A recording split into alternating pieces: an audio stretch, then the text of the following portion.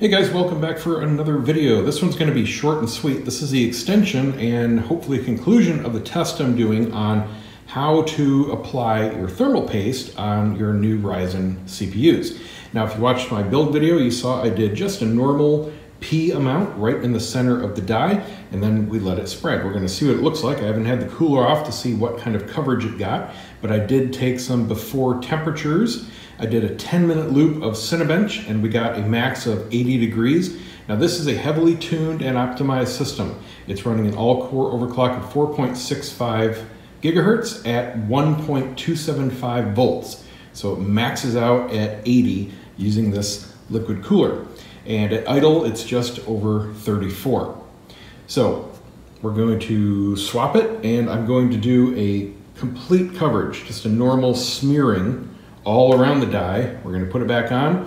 I'm going to let it go for a while, give it a couple heat cycles, and see if the temps change at all. I don't expect any more performance, but just want to see what happens, if anything, to the temps.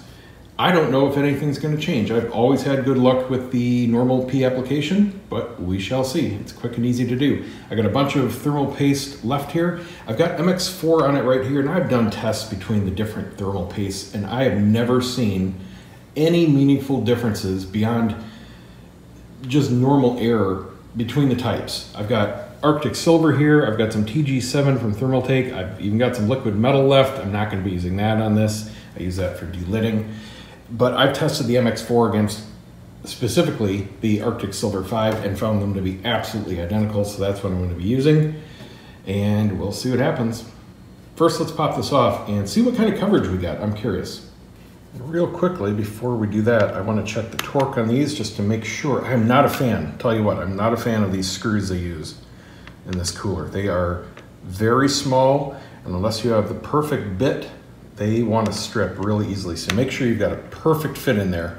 I want to make sure that I've got full torque on them. Sometimes they can loosen up, especially if you have significant spread and it creates a little bit of a gap after it heat cycles a few times.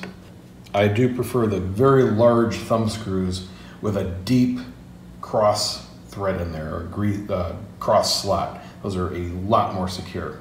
All right, now let's pop it open. So first time coming off, let's see what we have. Lift it carefully straight up. It's just a back plate.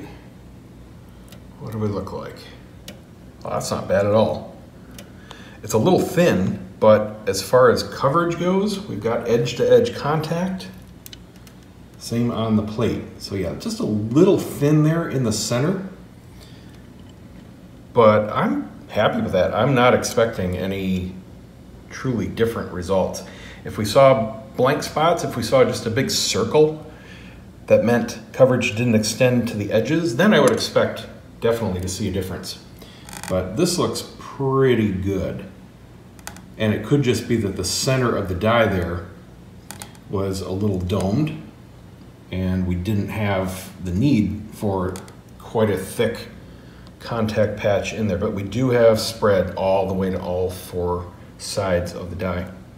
All right, I'm going to clean this off and reapply. So I always use a good terry cloth, non-shedding cloth to clean off my dies, and always use a good strong alcohol. Just starting off here with a general coating. That is roughly twice the amount that I used before, just in the solid P. And now I'm just going to use this little plastic card here to spread it around. And that should give us a nice test bed to see any kind of difference. So as you can see, surprising results even to me. We have roughly a 3-degree drop both at idle and max load just by changing how the thermal paste was applied. So I upped the amount a little bit and spread it out.